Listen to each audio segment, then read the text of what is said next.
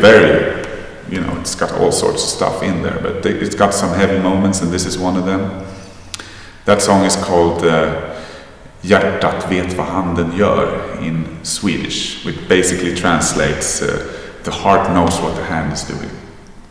But I changed it to make it more catchy, and in English it's called Heart in Hand.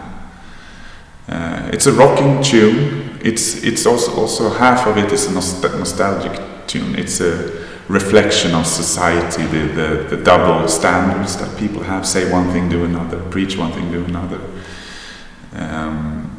The irony in modern society, the contradictions, I think. Again, it's not preaching, just like an observation.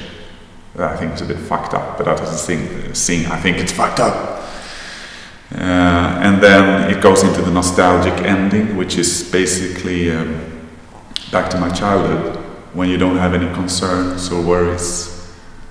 You don't know. You're just detached from the adult world, and you're playing with your toys in your room, and that's your castle.